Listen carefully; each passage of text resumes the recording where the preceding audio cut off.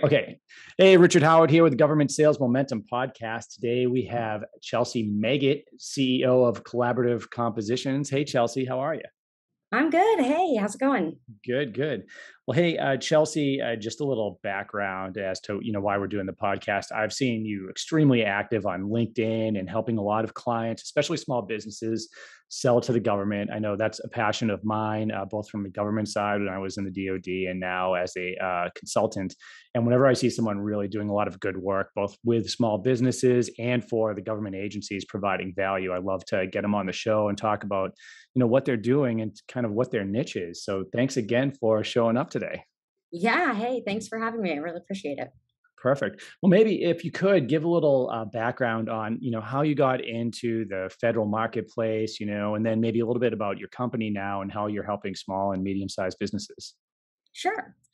So, well, I've got the typical, evolutionary tale of a career here. And I say I was born into federal contracting. Well, most people weren't actually born into it. My parents started the company, a woman-owned small business in my house when I was 8. Oh, So I was pretty much raised in it and was speaking acronyms since I could talk, essentially. My folks were federal contractors on the big contractor side, mhm. Raytheon, Northrop, Lockheed. So they had that really substantial experience there that really allowed them to succeed in that federal marketplace when they started their own company. Right. And so they actually started a woman-owned small business with my mother being the woman behind the woman-owned small business. Hmm. And they won their first contract at the kitchen table for $13 million. So Awesome. yeah, it was a pretty interesting start to my days since then. It was like, don't come upstairs in pajamas. This is an office now. Uh, but it's actually given me quite a lot of excellent experience in all facets of small business government contracting, from the administrative side all the way through contracts management, finance management, all the way through. Okay, how do you actually run and start a small business and get involved with federal contracting? Yeah, no, that's it's interesting that you bring that up that you were born into it because I know on our side, if I start talking, federal contracting, DoD, any of that stuff, it turns into acronym city, right? And I know my wife and my family outside cringe when, me and, either a counterpart in the federal marketplace or, a former military pal just start getting into it because it's almost indecipherable unless you've been hearing it for a while. So the fact that you were raised in it, I think gives you a distinct advantage over a lot of people and, probably a lot of the small businesses you help that are just getting into it and are overwhelmed with all of the information out there and the different language and the FAR and everything else. Oh gosh, their eyes really glaze over if they don't know what you're talking about. And it's sometimes, I mean, that's half the battle, is really understanding what it is that they're saying, just to Yeah, figure out, okay, do I want to get involved? I sure. mean, just to start. Yeah, I mean, when you look at how much money the federal government spends each year, and then you compare that to how few businesses actually even try or attempt to sell to the government, it really is disproportionate, and it can be pretty intimidating for a small business or any business, frankly, to jump into that space and to try to start understanding it. So I think what you're doing is really positive, both for the government and for the companies you're trying to help. Now, what made you decide to get into this business? You were born into it. Your parents did it. Your mom owned the business, kind of working with the government, but something must have resonated with you that kind of brought you into this. Yeah, so I actually worked with their company for a lot of my career and actually helped them sell that business, and was able to go get my MBA and actually learn a lot of the actual commercial side of business as well throughout my career there.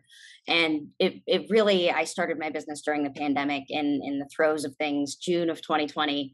And the motivation was, I really saw all of these small businesses that were so intimidated by the just mass of information and perceived barriers to entry in the government market, that were failing because the commercial market wasn't there anymore. Sure. And it immediately, all of their customer base fell away. And just, I mean, just like you said, the government is a real big customer Sure. and the most reliable and probably the most sustainable customer. And they bought more during the pandemic than they bought pre-pandemic. Hmm. So for small businesses to fail in the throes of it when they've got the opportunity to really succeed in government contracting with, just given a little bit of understanding, that's really where I saw the need. Gotcha. Yeah, no, a lot of companies were looking to pivot, especially during the beginning of COVID. And it makes sense. I mean, the government is a completely new customer base. And I know a lot of companies that have started off with by maintaining their commercial customer base and now introducing the federal customer base and kind of moving forward that way.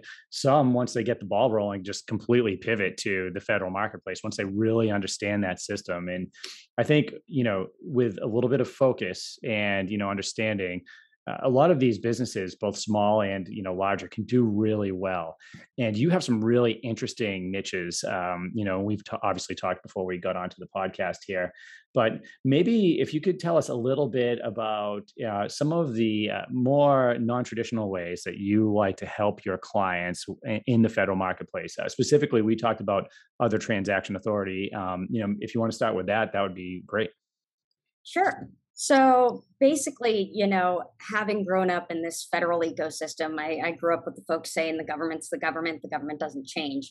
And about maybe 5, 6 years ago, I really saw some changes starting to sprout. And it was really some innovation that I was starting to see people say, what if we don't use the FAR? And what if we go outside of the FAR, which is the Federal Acquisition Regulation? And so if we go outside of that, do we have options, and what are those options, and are they more easily accessible to us? So OTAs, other transaction authorities, are actually one of those non-FAR acquisition methods that's really sort of found a place near and dear to my heart, because it just really is so unique in what it offers both the participants and the government.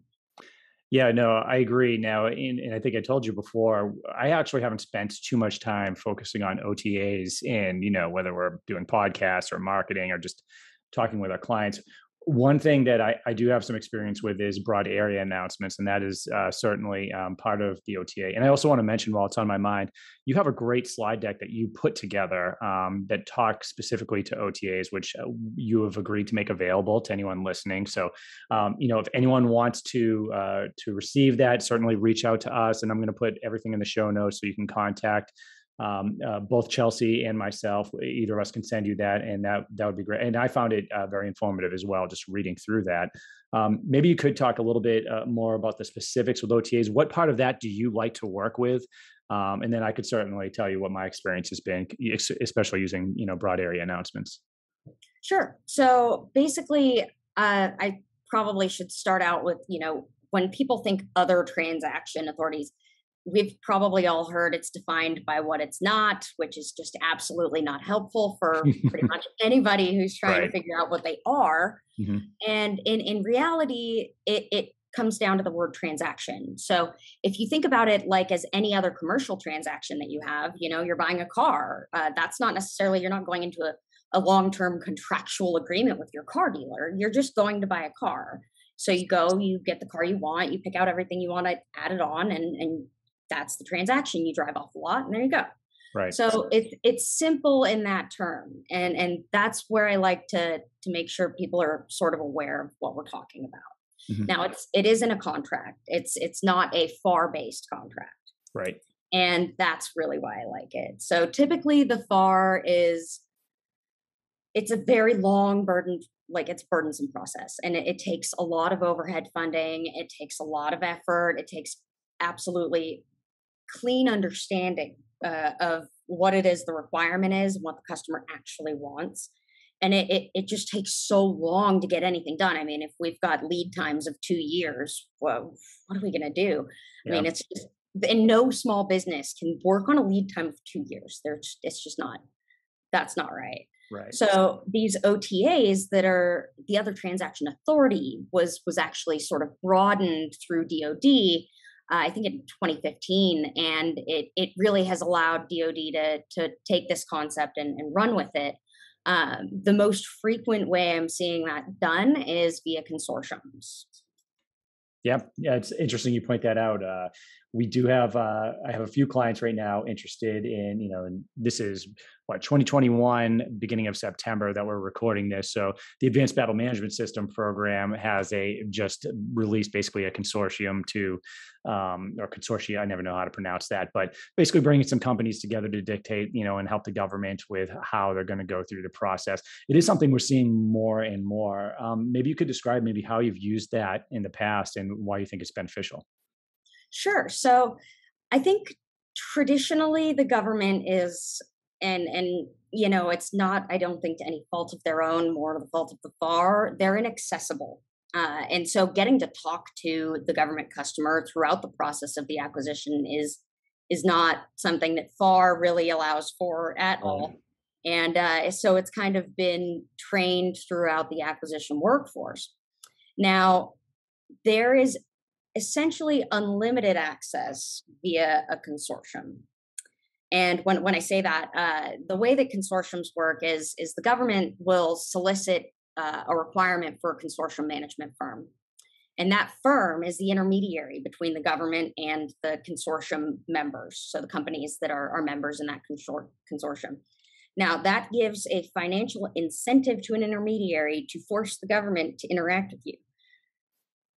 It's Yes, just, you're right, which is different. yeah, I mean, it's hugely different. It's Mhm. entirely legal. It's all allowable, and it's all throughout the process. I mean, there's really no period where they say, "Okay, so sorry, you can't talk to your customer anymore. No more communication," Right. and it's unlimited throughout the process. So that's really where I found there's a ton of benefit is the access that you are able to get, and the conversations that you're really able to have with the customer. And I really see requirements being shaped in a way like they, I feel, were back in the 90s and the big boom of the early 2000s, Mhm. and really starting to get some customer input into some of these solutions that are being delivered. So when you're looking to help a customer in that way, are you looking for advertised consortium, ways to get into one on existing programs? Are you actually going out and finding a government customer and suggesting, hey, you might consider putting this together? What would you suggest to somebody listening to this if they have a particular effort with the government or the DoD that they're interested in? How would they either suggest a consortium, or should they be looking for it already, as far as like a RFP, RFI on SAM.gov, something along those lines? So, with the consortiums, the original solicitation is for the consortium. It's not for the companies that are looking to work on the opportunities that come through the consortium. So you wouldn't be finding the RFIs for the opportunities that come through the consortium on SAM.gov or on Seaport or any of these other MAC contracts that you might have, or any of these portals that you might typically have access to.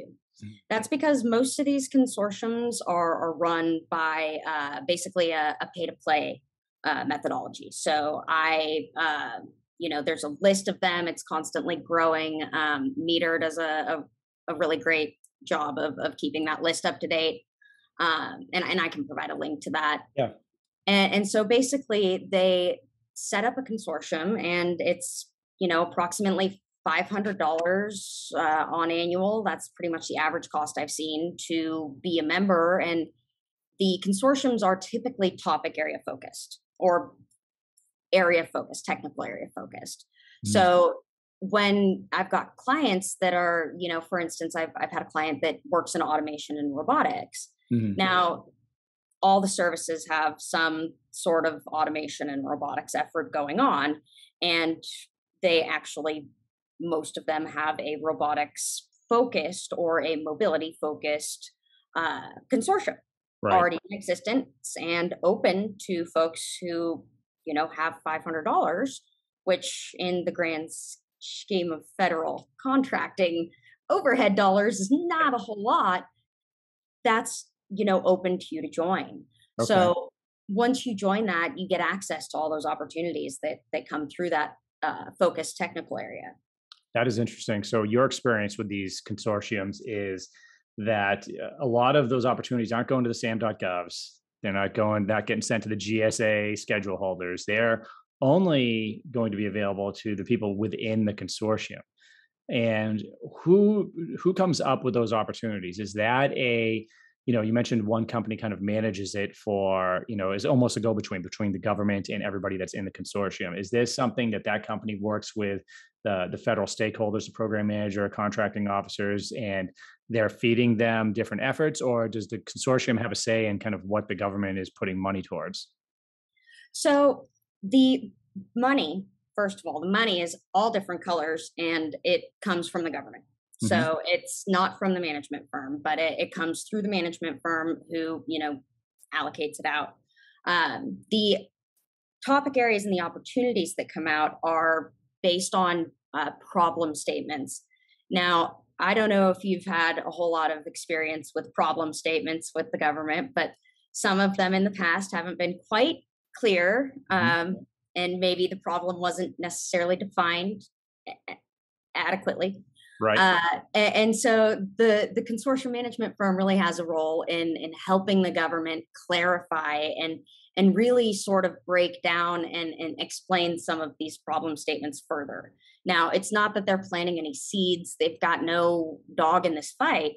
It's really that they are trying to help the government speak a more commercial Sure. language. That makes a lot of sense. I know, just going back to, on the Air Force side, when I was a program manager there, one of the big things we were challenged with is how do we grab kind of the best, the latest and greatest technology, the most innovative companies that are out there that don't work with the government? Because frankly, the big companies, although from time to time they come up with something great, a lot of the new, most innovative stuff resides with the startups and the smaller businesses out there.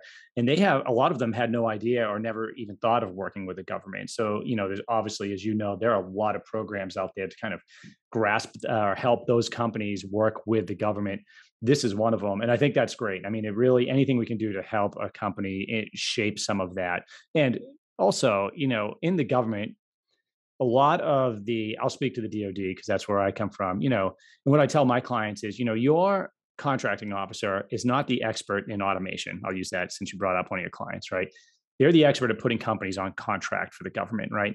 The program manager, he might be an automation program manager, but he could have been a cybersecurity program manager last week, and he could have been buying hammers and nails the week before or flying airplanes, right? Because they make changes, very often. So a lot of times the government relies on the businesses out there to help them shape requirements, and that's what gets lost, I think, a lot of times when a company is trying to sell. They don't realize just how much influence they can have in requirements that come out on a solicitation, and this consortium is a great way to do that. I think that you have a really interesting niche, and not many people focus on that. So maybe you could tell us a little bit about how you helped a client. I mean, you don't have to give the name or anything, but in generalities as you can, like, how would you help a client through that consortium model?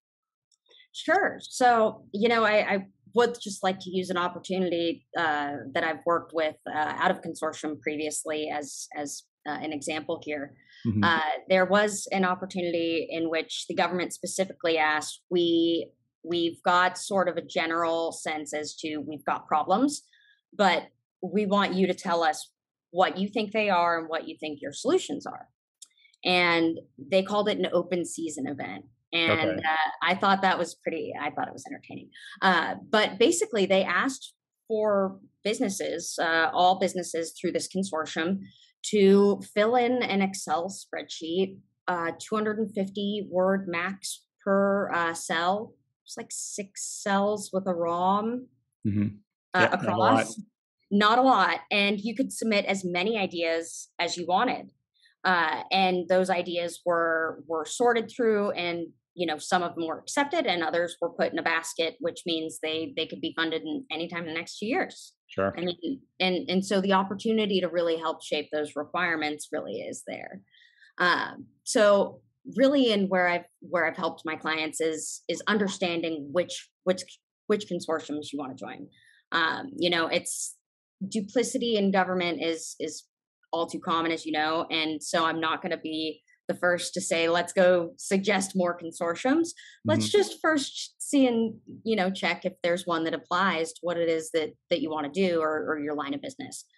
And then we really look at, okay, how much money is like flowing through that consortium. And Sure. most of them do a pretty good job of reporting awards and Mhm. funding. They've all got pretty good annual reports they give out, and they all do quarterly industry days. And so it's really easy to get a good sense as to, okay, is this going to be worth my time? Is there a lot of activity happening with this consortium, or is it has it kind of been, Right. low activity over the past year or whatever? And then we really say, okay, let's join it. And what that means is basically filling out a membership form request and signing an agreement that says, you're not going to breach this member consortium. And so it's 250 prorated for half the year if you join late. So there's really no reason not to join these. Right. And join all that you feel that you might have a tie to, because it's such a low cost of entry to join these things. And really then it's making sure you're utilizing the ecosystem that's provided by these consortium managers. They really do great portals. They have great teaming resources, Mhm. directories, and they really do a great job of facilitating communication between not only members but members and government. So it's really helpful to really get involved, and it just really, once you're in, it just kind of sucks you in. It's the defense supply chain. Sure. Yeah, no, that's half the battle, and that I'm sure that resonates with a lot of people listening. Because one of the major questions I get from clients, even if they've been in this space for 10 or 15 years, and whether they're struggling or they've been doing pretty good, is how do I even create the relationships with the program managers? Like you said, it's a lot of times you can't just knock on the door, right, of the program manager or contracting officer, because you can't even get onto the base, right? So how do you even create that? How do you even find the people that are making those decisions? And it sounds like your experience with the consortium is they actually help you with some of that, creating those communities, creating those events where you can go and meet probably not only other businesses that you can team with, but the decision makers, the requirement generators, maybe the program managers, contracting officers, depending on the consortium and the events that they're having. I think those are all extremely powerful ways for a company to create those relationships, which for me, my experience has been at the end of the day, a lot of government sales is a relationship game. And how do you create those up front? This is a great way to do it. You also mentioned funding, which is, I just wanted to give a note. Very important to ask that question is the effort that you're interested in, is it funded, right? So usually starts with a requirement, then you can have all the requirements in the world, but if the funding isn't there to support that, then there's not going to be a contract that makes sense for your company. So sounds like you can answer all of those questions with a good consortium. Absolutely, I would think that all of those could probably be addressed with one good consortium. Yeah, that is amazing. Chelsea Meggitt, CEO of Collaborative Compositions, you provided a ton of insight here as far as OTAs are concerned, and just I think in general, some of the things that you need to think about as a small business. I know that a lot of people listening are going to be extremely interested in how to reach out to you. I'm going to put a bunch of links in the show notes so they can get to you. Is there anything that you wanted to say before we leave? Did you want to direct them any place in particular, or any efforts that you have going on that you'd like everyone to know about? I would just say there's bound to be an increase in OTA activity over the next year, and now is really the time to start looking at where you want to put your eggs. So, yeah, just definitely reach out if you're interested. Awesome. Well, I agree. Also, look out for that link that Chelsea mentioned here, as far as where you can see where some of these consortiums are. Thanks everybody for listening. Thank you, Chelsea, for joining us, and we'll see everyone on the next show. Thanks. Thanks so much.